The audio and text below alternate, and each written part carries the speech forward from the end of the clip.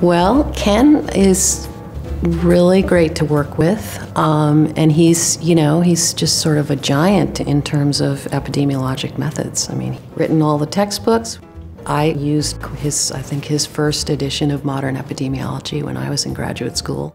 He is a very thoughtful thinker, and he has a very critical approach to medical writing and to designing epidemiological studies. When I was a doctoral student, even a master's student, I mean, Ken Rothman's book was the Bible of epidemiology.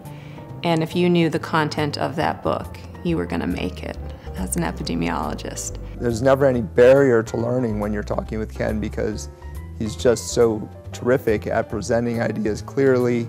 That comes through when he's teaching, it comes through when he's writing, it comes through just in casual conversations with him, and I think has been a large part of why he's been so influential in our field. This is old news, but if you really want to understand a topic, then you have to teach it.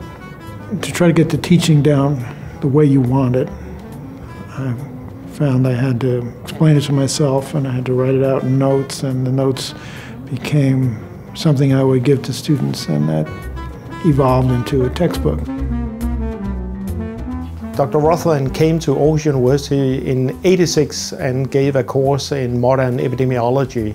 And we developed this collaboration since '91, and we have had several ongoing studies between this department and his department at Boston University. And we have a cohort study on risk factors for infertility, and the cohort study has now been ongoing for close to 10 years now.